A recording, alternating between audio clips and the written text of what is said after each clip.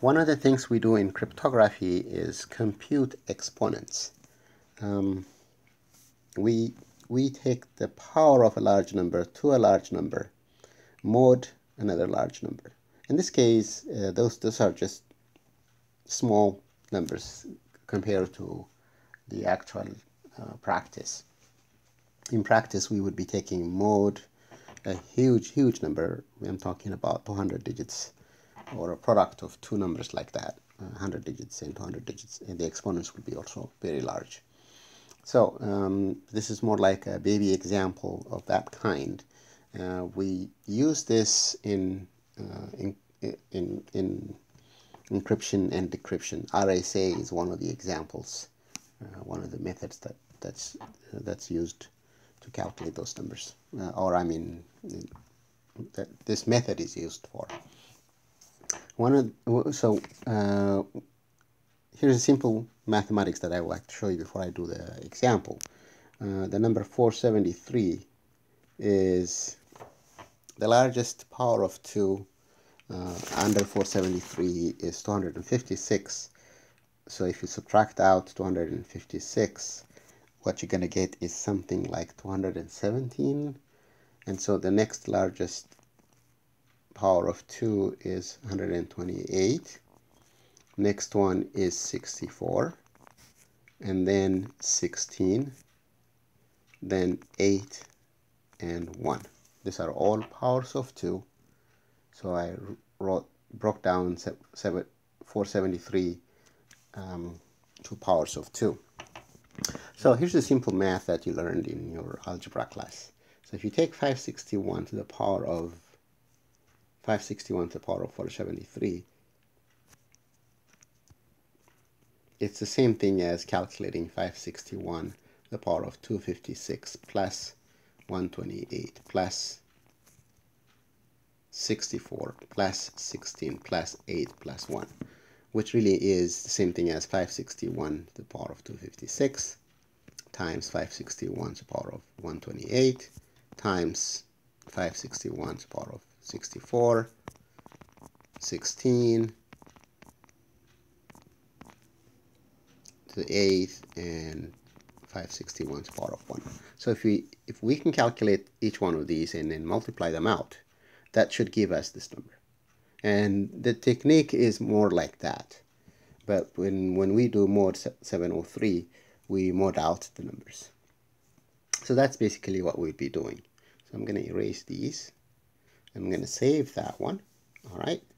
And go ahead and do this square and multiply method. So first is 561 to the power of 1. That is just a dummy. That's 561. I'm going to save that. Now 561 squared is, I calculated this earlier, 314721. So if you mod out 703 from this number, you get 480. So I'm going to be working mod 703. Okay, so mod 703, the number is 408. Now let's square 561 squared, which is really 561 to the power of 4. And this guy is 480 squared, which is 230400. When you mod it out, you get 519. And now 561 to the power of 8 is 519 squared, which is equal to 269361. This squaring is a pretty easy job. Any computer or calculator can do the squaring, no matter how large the numbers are. So that's a doable process. And now you can mod out 703 from this, and that will give you 112. And now 561 to the power of 16 is the same thing as 112 squared, which comes out to be 12544, or 593 mod 703. And now 561 to the power of 32. Let me make this clear. The power of 32 is the same thing as 593 squared. And this number is 351649 mod 703 is 149. 561 to the power of 64 is the same thing as 149 squared. As a row square, it is 22201, but when you mod out 703, get 408. 561 to the power of 128 is 408 squared, which is 166964. That's 556. 561 to the power of 256 is 556 squared. That is 309,136. When you mod it out, you get 519. I think I'm going to stop here because that's what I am going to do. This is what I need. I don't need any more. And now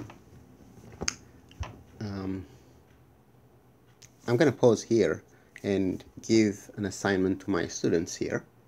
What I want you to do at the end of the video is calculate,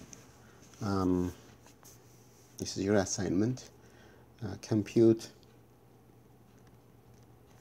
127 to the power of 143 mod 323. That's what I want you to do at the end of the video, and then you hand it in class, okay? This number 323 is a product of two primes, 17 and 19. 703 is also a product of two primes, okay? We'll talk about that when we discuss the RSA.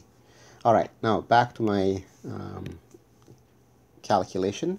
So what I want is 561 to the power of 473. And the numbers that I need at this point are the power of 1, the power of 8, the power of 16. I'm looking at this figure here, these figures. Power of 64, 128, and 256. So 561 to the power of 473 is 561 times 112 times 593 times 408 times 556 times 519 mod 703. And these numbers are also large numbers. Well, in this example, we may be able to calculate all of this at once. But in practice, what is done is you calculate two of those, mod out, and then calculate the next one, mod out, calculate the next one, mod out. I'm going to try to do the same, okay? So let's see if I can calculate 561 times 112 and mod out mod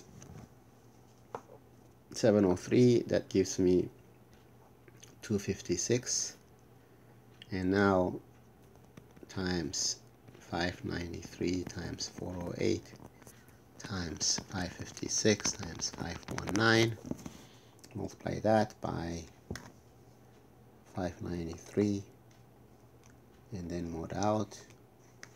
That would give me 376 and multiply that by 408 and mod. That will give me 154. Multiply that by 556 and mod that gives you 561 times 519 and mod out. The total number gives you 117 mod 703. So 561 to the power of 473 is 117 mod 703. Alright, that's it, and this is a description of square and multiply method to compute modular exponentiation. Okay, all right, have a nice day, and goodbye.